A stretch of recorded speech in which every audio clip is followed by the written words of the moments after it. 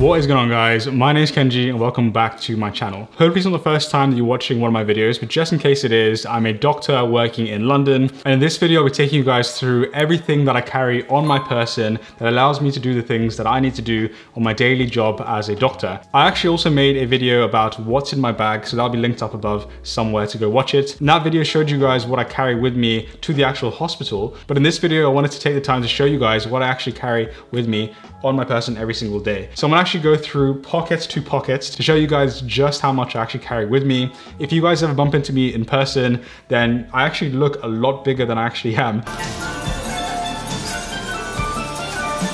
because of how filled these pockets are and how heavy I actually am, because of all the things I carry. So stick around to the end of the video to see exactly what I carry with me on my day-to-day, but let's go ahead and get started. So what I'm gonna do is go from pockets to pockets. I actually have 3 or 4 pockets on my scrubs. These are the scrubs that are actually given to me from my hospital. So not the most kind of flattering color, not the kind of most flattering design or shape, but one of the really useful things that they do have is that there's actually a bunch of pockets on my entire body, which allows me to carry everything I need on a daily basis. So let's start off with this pocket right up above here. So in this pocket, I actually carry 2 pens with me. And the reason for that is I have 1 pen that should actually, it definitely should not be blue. When you're a doctor, you actually want to carry a black pen, and the nurses on my ward actually told me about this last week. So I don't actually know why I have a blue pen in here, but you want to have a black pen because when you write paper notes, in my actual hospital, we write on paper, which is so outdated, but for some reason we actually still use paper. And when you actually write with paper, you want to make sure you're using black ink, because the printers, or the scanners rather, that scan your paper notes will not be very good to catch your kind of writing with blue ink. But yeah, I have 1 pen. I also carry a 2nd pen with me. The reason being is that your consultant, the nurse, your colleague, they will steal your pen and they will not return it. So you do need a backup pen. The backup pen that I have is from the British Medical Association that I got for free. The really cool thing is that it actually has a flashlight on the other side to it. Why that's really, really important is that when you're performing a neurological examination, especially when I'm in A&E right now, when I'm seeing patients and, children in A&E, I always have to do a full neurological examination, which involves flashing a light into their eye. It's also really important because if you want to visualize the patient's tonsils, a lot of kids in A&E come in with tonsillitis. So being able to, actually look inside their mouth is super, super useful. So you do actually need a pen with a torch to carry with you at all times. In the same pocket, I also carry with me scissors. This is a bit overkill, but the reason why I carry scissors is that when I'm in the A&E, like on this week that I'm currently on, you will have kids coming in with rashes or with trauma, and for some reason you won't be able to take their t-shirt off because they're crying too much or because they have an injury over here. So having a pair of scissors that can cut through that is super, super useful, especially when you're in A&E. So a lot of the A&E doctors you'll actually find will carry a pair of scissors with them as well. I also carry, as you can see over here, some tape. So this is some normal tape, but I normally carry some medical tape with me because whenever you're taking bloods from a patient or whenever you want to stick something down, it's super useful to have scissors and tape as well, because you don't want to be sat next to a patient cutting tape with your teeth like you might do at home. So having scissors with you and tape as well really is quite helpful when you're on the job. As well as that, I obviously have my stethoscope. So this is the all black stethoscope that I got from Littman, I believe it's called. Really, really useful to have obviously as a doctor. And I actually have my name engraved over here, like you guys can see. As I've mentioned previously, the reason why you want to get your name engraved is that your consultant will borrow your stethoscope and will leave it on the side. Your colleagues will want to borrow your stethoscope. I guarantee you it will get lost somewhere. So having your name engraved on it is super important. And if you don't have your name engraved on it, I actually recommend that you get a piece of paper and add a sticker or something with your name on it, or like some permanent marker, because I guarantee you someone will take your stethoscope. In the same pocket, I always have my mask here. So thank God in the hospital now, we only have to wear masks when we're actually seeing patients. So if I'm walking around the wards, I don't have to wear a mask, or if I'm walking around the hospital, or if I'm in the doctor's office, I often just take my mask off and keep it in here. Or if I'm feeling a bit like, sick or a bit sickly, then I will carry my mask and wear it at all times. Okay, so I want to take a quick break from the video to tell you guys about Picmonic, who are kindly sponsoring this video. So guys, as a doctor on a daily basis, I have to remember a huge amount of information, like the bones in the hand, and the way that I actually remember all of my anatomy, all of my clinical information up until this day is Picmonic. I've been using Picmonic probably since my second year of medical school, and I absolutely love it because it helps me memorize everything I need to know. What's really unique about Picmonic and why it actually helps you memorize things is that it uses a mnemonic, a picture, and also a story to make memorization super easy. So for example, the way that I'm actually able to remember the bones in the hands up until now, 4 years later after I learned it, is using Picmonic. I always start off by watching the educational video, followed by the story video immediately after, and here's a quick example of the educational video. Bones are described in this Picmonic by the 8 carpal bones.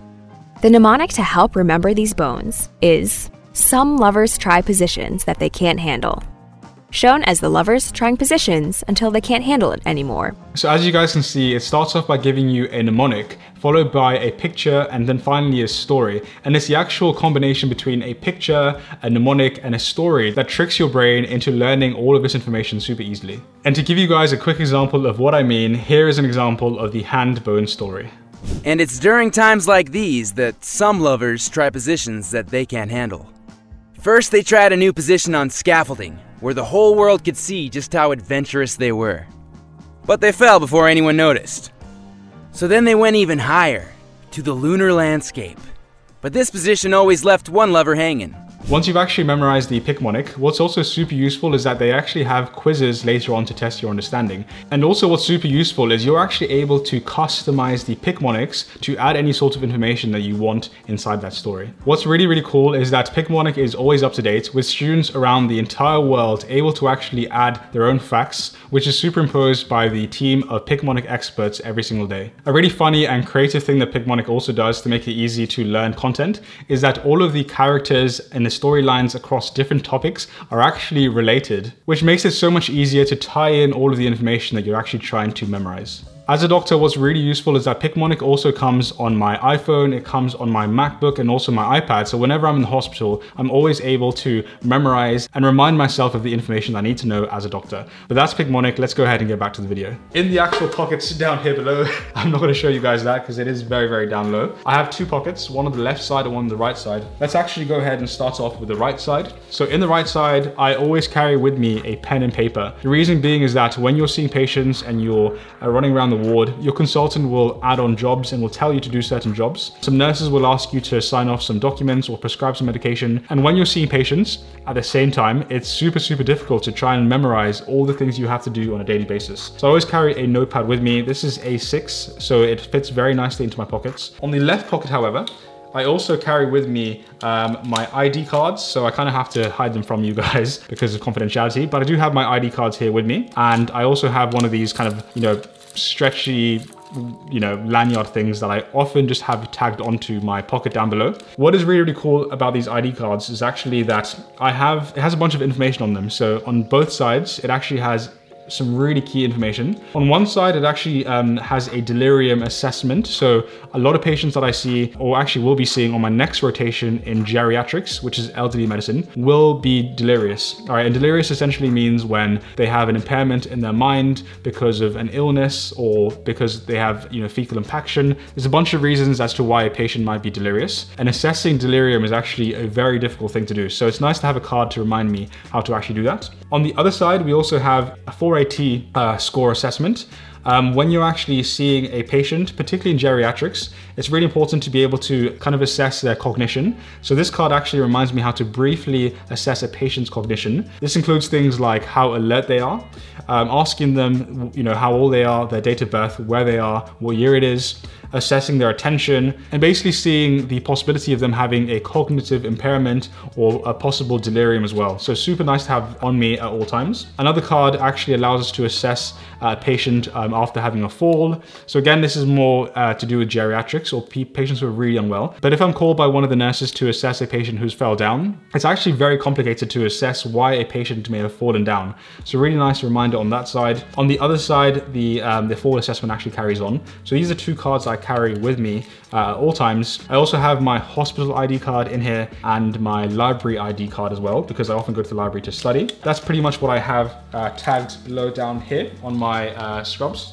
In the same pocket, what I also have are my AirPods Pro. So very important to have on me at all times. The reason being is that if I'm in the doctor's office and I want to listen to some music because I'm doing a bunch of admin, it's very, very important to actually have with me. If I'm on my lunch break as well and I want to watch Netflix or whatever, I love having my AirPods with me at all times for easy access. In the same pocket, I often have a ward list with me. So when you go into the wards in the morning, they'll actually have a list with all of the patients on it. So you'll have the patient's details, the name, the age of the patient, why they're actually in hospital, and the remaining sorts of jobs that need to be done for that given patient. So I often have that in my pocket with me so that if I'm on the wards and I'm running around and a nurse stops me asking about a particular patient, I obviously can't memorize where they are and what beds they're in. I can't memorize what's going on with them at all times. So having the ward list with me for all of my patients is super important to have in that pocket down below. In the same pocket, I also have a hand sanitizer. So this often is not the problem. In our hospitals, we often have hand sanitizers all over the place because of COVID and just generally because of infection.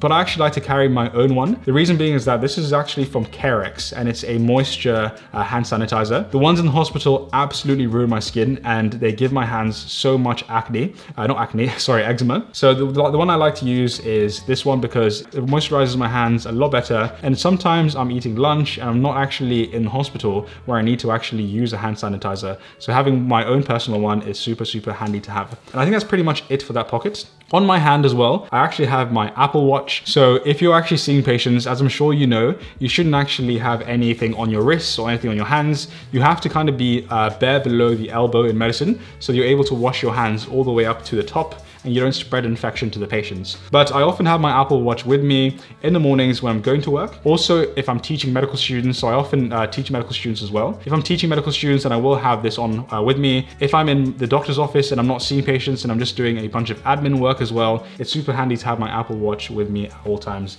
And I think that's pretty much it for my pockets. However, what I always carry with me on a daily basis are these two things. The first one is my Chili's water bottle. As I mentioned before in a previous video, it's super important to have your water bottle with you because for some reason, the NHS makes it so difficult for a doctor to get a drink. Sometimes the doctor's common room will be on the other side of the hospital and you have to trek to the other side of the hospital to get a nice drink. So I use this kind of thermal water bottle because it keeps all of my cold drinks cold. So in the morning, I often just fill it up with a bunch of juice and I'll carry it around with me for the entire day so I can stay well hydrated. As well as that, I also carry a thermos with me. This tends to be in the mornings when I go into the hospital because I like to have my coffee with me at all times. As you guys know, I don't like spending money on coffee in Starbucks or in Costa, which cost me like £3.50, £4, which is ridiculous. I always carry my thermos with me, so I always have coffee with me at all times. I'm quite a slow drinker, so I often just sip this throughout the entire day. So one thing that I completely forgot to film as part of my everyday carry, which is probably the most important part of what I carry on me on a daily basis, is my iPhone right over here. I have the iPhone 13 Pro Max, which is absolutely essential to what I do every day. And the reason being is because of the apps that I actually have on my phone that give me so much more information. Back in the day, doctors used to have to memorize a bunch of information, but now we have these smart things on our phone. So on my actual phone, I have a folder here called the Health folder, and it's really key with the apps it actually has. The first app that I use every single day on a daily basis is the BNF. This stands for the British National Formulary, and it's essentially a book that has all of the different drugs that we need on a daily basis, or pretty much every drug that is licensed to use in the UK. There's actually two versions. There's the BNF for adults and the BNF-C for children. And as I'm on pediatrics, I'm actually on the children version. And what I actually do over here is I save in my favorites the majority of drugs that I prescribe on a daily basis. So examples of that is like comoxiclav here, and it gives me the indications and the dose for for anything that I might actually prescribe it for. I also have paracetamol on there, I have ibuprofen, and the app essentially gives me all of the doses that I need to treat any particular disease. So super useful to have. I also have MD Calc. So MD Calc is essentially a calculator that works out all of the different scoring systems in medicine. So in medicine, for example, if you're seeing a patient who has pneumonia, you can actually calculate their CURB 65 score, which will tell you exactly how sick a patient might be.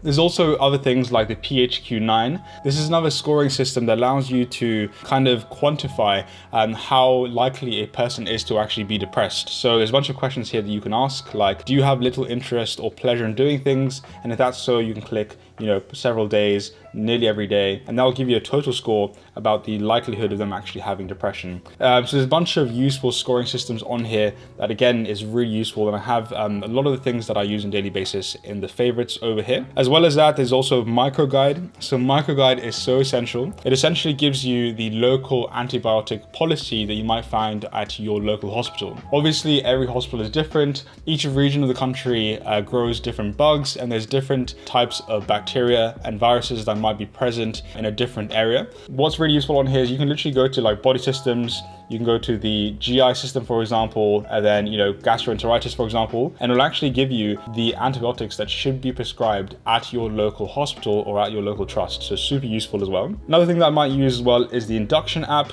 This again is what I use on a daily basis. When you're in a hospital, you need to call, you know, the lab all the time. You need to call urology or different departments around the entire hospital. And this is essentially a catalog of all of the numbers that you might need to call at your local hospital. And yeah, highly recommend you guys check out these apps on your phone as well. What I also use my phone for on a daily basis is a calculator. So I always have the calculator on hand. The reason being is that in pediatrics now, a lot of the times we have to actually prescribe medication based on a patient's weight. So I'm constantly doing calculations on my phone. And of course, I also use Google Chrome on a daily basis to Google stuff whenever I forget anything. That's also really, really nice to have. And yeah, that's pretty much what I use on a daily basis on my phone. And that is pretty much what I carry with me on a daily basis, guys. All of these things here is all you need as a doctor to actually do your job properly. And I really hope these tips have helped you out, whether you're a medical student or a doctor and you're wanting to actually improve how well you can treat a patient. Before you guys leave, here are a bunch of videos on my channel that you may want to check out that will hopefully add some value to your life. If you wouldn't mind spending 2 seconds to drop a like down below in the video, it really helps the channel grow and reach more people. And also I'd really appreciate it if you could subscribe with notifications on to never miss another upload. Thank you guys so much for watching, and I'll see you on the next one.